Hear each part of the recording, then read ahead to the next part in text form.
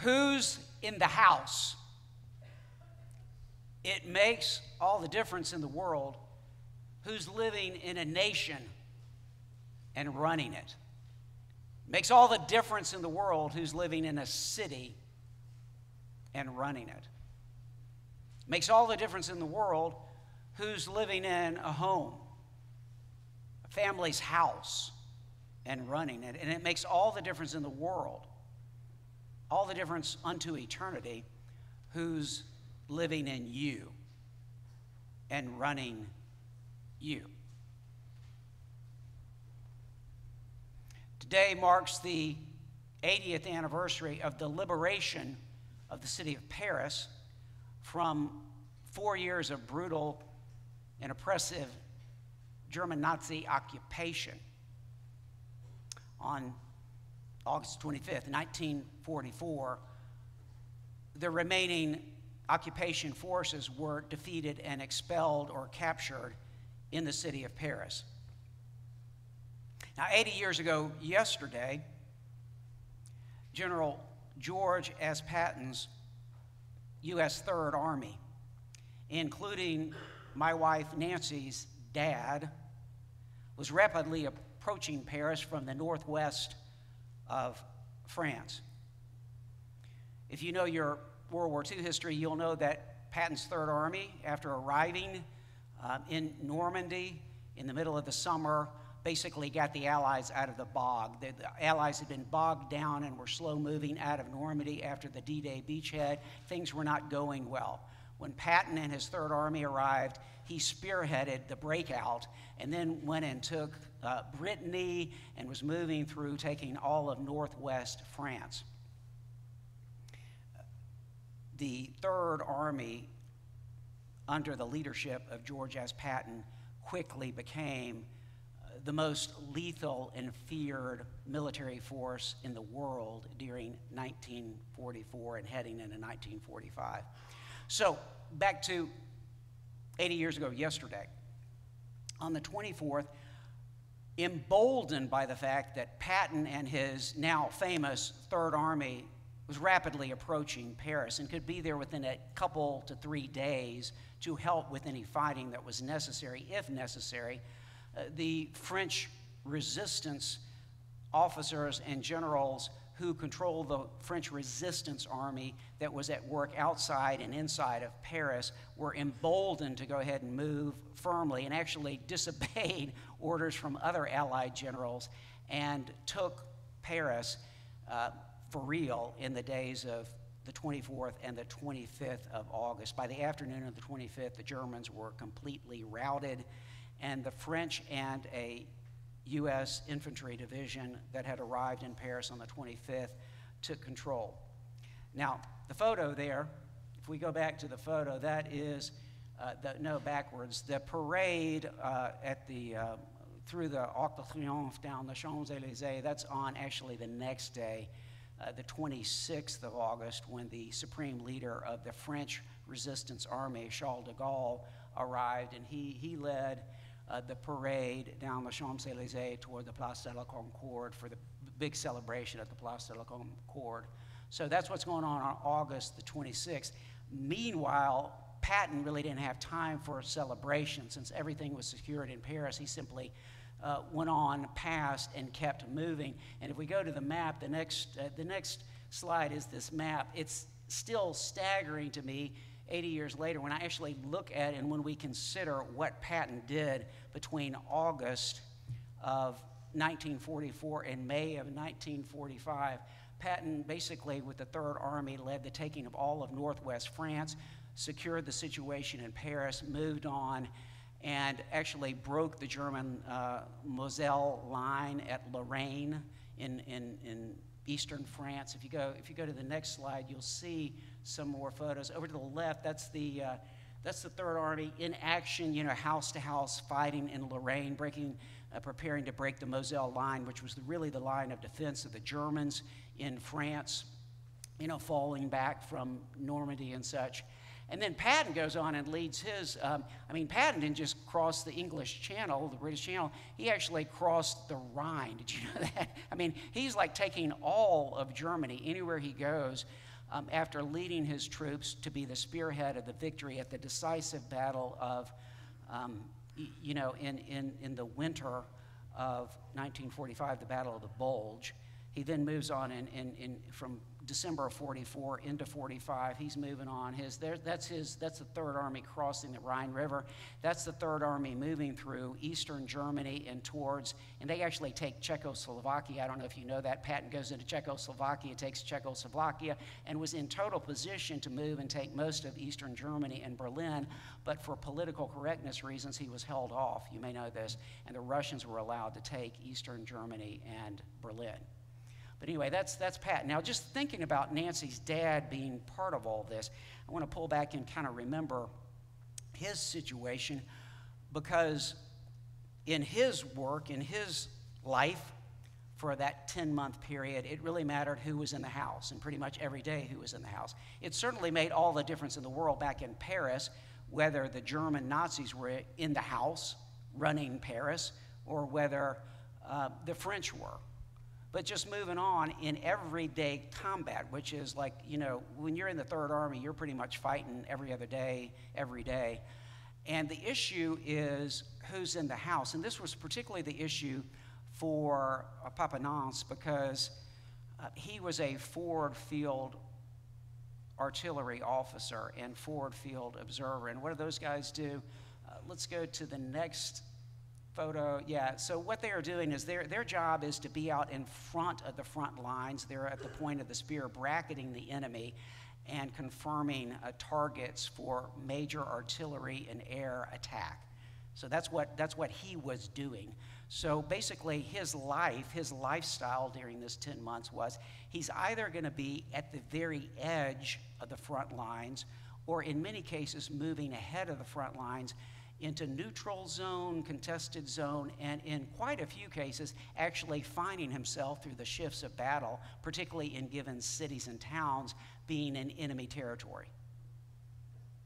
So he's going to move ahead, he's going to set up his communication devices, and he's going to be eyeing the enemy, and suddenly the enemy swoops back and takes a block or a house or a series of houses with all the combat that's going on.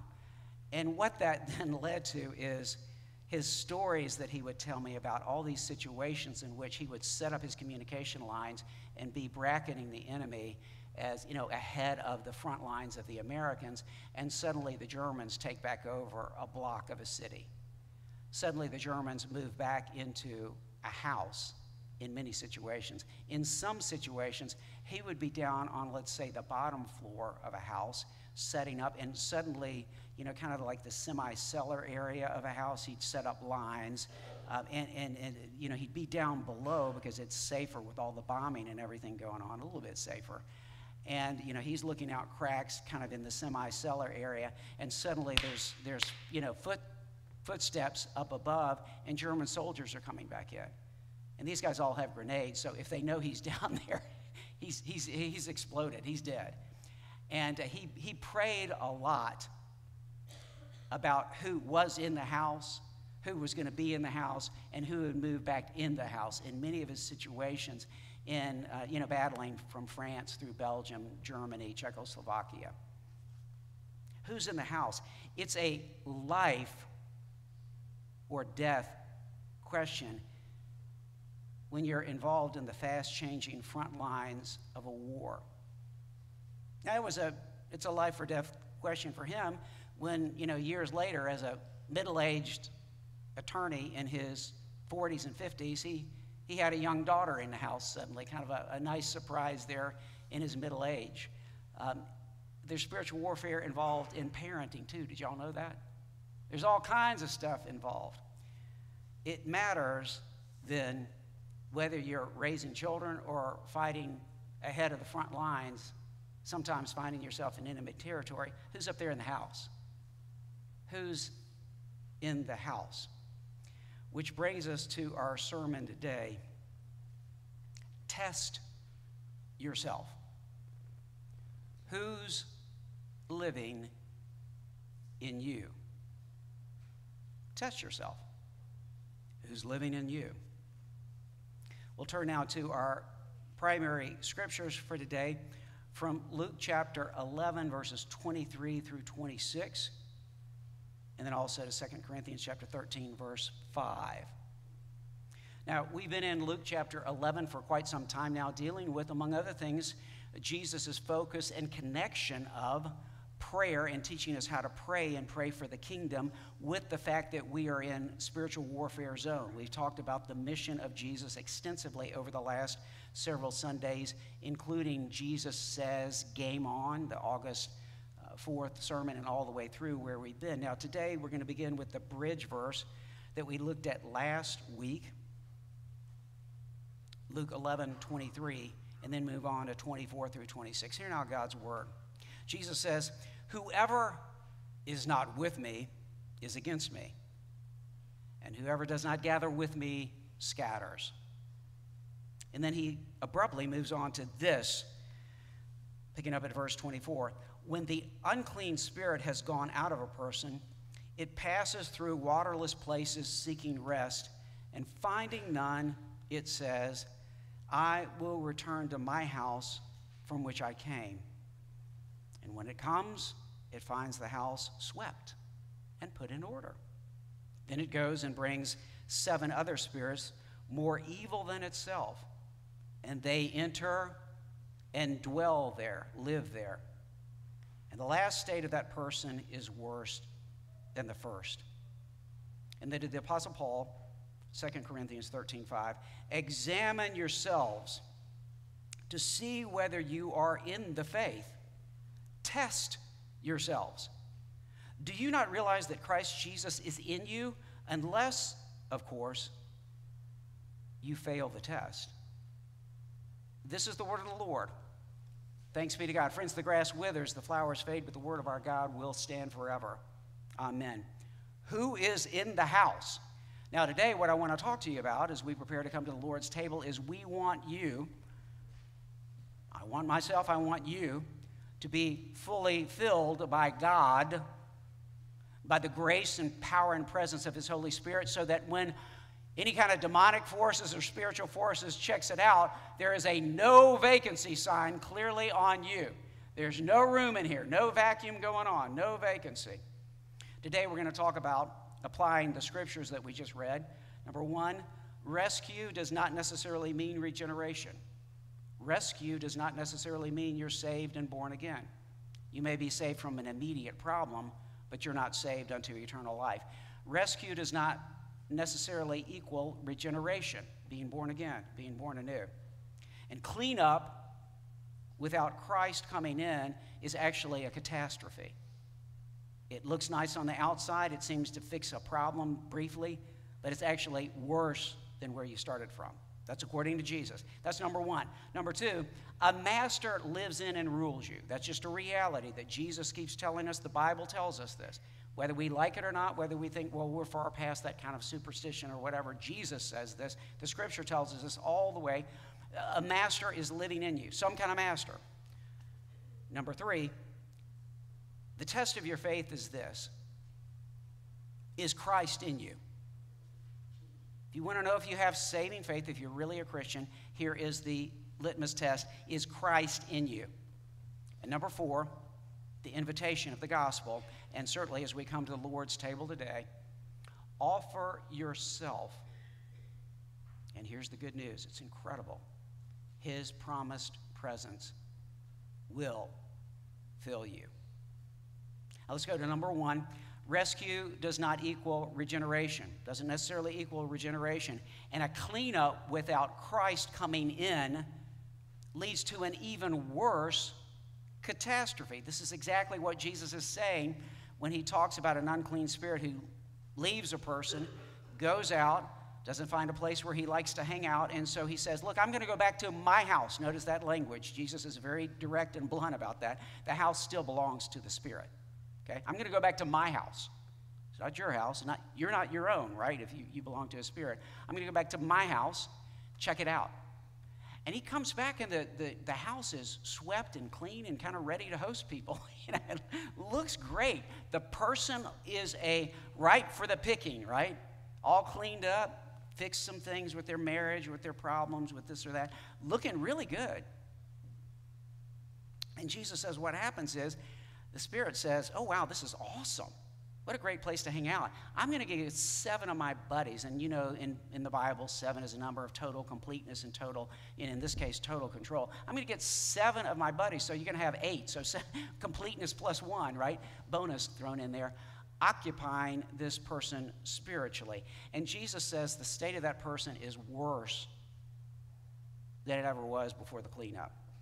Because a cleanup without Christ leads to an even worse catastrophe. See, this raises the question, look, to repent is to turn away from something. But the second part is key of repentance, to turn away from something to what or to whom? And if this is just a fleshly effort of me to fix my life, fix my marriage, fix my kids, fix my job, whatever, and I'm going to, like New Year's resolutions, I'm really on this, then I have not turned to the Savior. Okay? I may have turned from one problem into something actually, according to Jesus, that becomes much worse. You've dealt with people, I know I have years in pastoral ministry, people who turn from one addiction to another, right? Well, they've got the drug addiction or the pornography addiction. So then they become alcoholics, or then they become workaholics, or then they become, obsessed with things, with material things, with success, and like get dominated by that. And I also deal with, of course, years ago, dealt with in my ministry at the Fresh Start Center when I was a lawyer, did that on a volunteer basis, but all these kind of jail, cell, repentances, salvations that in some cases are, in some cases aren't, because a lot of times it's just turning away from something that's bad or scares you. You haven't actually turned to surrender to Christ and receive Him. Seen that with marriage situations, with people having trouble with their children. They want to fix the problem. I definitely see that all the time with people who are afraid of medical problems. And so they'll fix things. They will fix things. Did you hear that language? And this then, of course, reminds us, it runs all through the New Testament. Just for instance, 2 Peter 2:20 through 22. For if after they have escaped the defilements of the world through the knowledge of our Lord and Savior Jesus Christ, they are again entangled in them and overcome by them, the last state has become worse for them than the first, just like what Jesus is saying. For it would have been better for them never to have known the way of righteousness. In other words, to get around the gospel and to hear what Bible is saying and say, yeah, I'm gonna do that. Then after knowing it, to turn back from the holy commandment delivered to them. What the true proverb says has happened to them. The dog returns to its own vomit, and the sow, after washing herself, returns to wallow in the mire. It's 2 Peter 2. So that's a bracing reality that Jesus and the rest of the Scripture give us. So that brings us to number 2, a further reality. A master lives in and rules you. The question is, who's the master? According to Jesus and according to the Bible, there is some master who lives in you. And in fact, what Jesus is talking about here, in this particular, just to kind of exegete Luke 11 for a minute, he's actually talking about an entire generation that's rejecting him. The majority is rejecting him. So he's actually speaking to an entire generation. That's part of the dynamic that's going on. He's speaking to individual members of the generation, but also to the whole generation. A master will inherit and occupy and dominate a generation. Did you know that our present generation is dominated by a master? Did y'all know that? Yeah. So, like what Paul says in Romans 14:7, no one lives or dies to himself. You're not living to yourself. You may think you are, but somebody's manipulating that, or somebody's saving you from that. You got 2 options here. None of us lives to himself. None of us dies to himself. No one is an unfilled vacuum. You host spirits and a master. The question is, which spirits and which master? If you host the Holy Spirit, we're talking about the spirit of wisdom and knowledge, counsel, and such, Isaiah 11:2. And here's why. Why? You say, well, why is that? Because that sounds kind of foreign. I haven't heard that a lot, or that's not the way I think as a modern or postmodern person. The reality is, God created you, God created us for communion.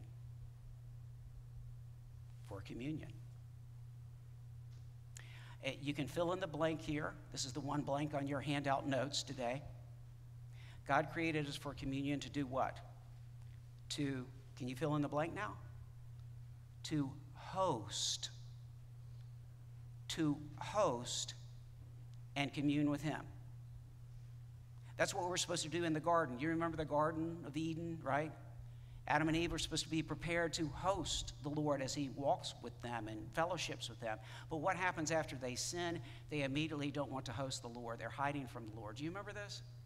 They don't want to host the Lord. They hide from the Lord and don't want to have anything to do with the Lord. They want distance. They don't want this intimate hosting of the Lord. They don't want to commune with the Lord. That's a manifestation, of course, a fruit of sin. But see, back to the beginning, you and I were made to image God spiritually. We were made in the image of God, and we were made to image God, to reflect him, to reflect our Maker, to reflect his goodness and his holiness. And here's the deal. If you stop imaging him, if you stop reflecting him, you're going to reflect someone or someone else. That's just a reality. Because I will have a master. Jesus says this in the New Testament. If you don't like all the spiritual talk, let's just get down to something that almost everybody can understand. Because at one point, Jesus puts it like this. You're going to have a master. You're going to serve a master, Jesus says. And it's going to be one of these two masters, God or money. Now, when he says money, he's talking about mammon, like the spirit of money that controls people. You're all about your money and your possessions, and it controls you from the inside out, and it's where you think you're banking your future. And, man, when you're dead, it's not going to save you at all. But, man, you can think money is it. I deal with a lot of people that think money's it. Okay? The devil's pretty smart, so he can use that money thing, according to Jesus. But you will serve one of two masters, God or money, according to Jesus. That's Luke 16, verse 13, and of course also in Matthew as well. Which then brings us to this. Third, test yourself. Have you been testing yourself? Do you have the scan on this lately? What's the scan showing from the inside of you? Paul says to do this. He commands this when he's being questioned about his own authority in 2 Corinthians 13:5. And here is the test. The question of, are you in the faith, according to Paul, is answered by this. Is Christ in you? If Christ is in you, you're in the faith. If Christ is not in you, you can say, well, yeah, I believe all these affirmations. I believe these concepts. If Christ is not alive in you, you're not in the faith in a saving way. That's what Paul is saying in 2 Corinthians chapter 13. So let me go to some diagnoses here. Number one, I'll give you this, the prayer test. The prayer test. Now ask yourself this honestly. Do I pray more when I need help or when I've been helped? Do I pray more when I need help or when I've been helped? And let me go ahead and give you the cheat sheet on this. You want to end up in B. You want to end up praying more when you've been helped than when you need help. I know that's counterintuitive for our flesh, but that is a manifestation of actually loving and rejoicing in God and his saving grace when we pray more after we've been helped, because we've been helped in the celebration of his saving grace. Man, it is a sad situation. I can tell you this, I've dealt with this for decades now.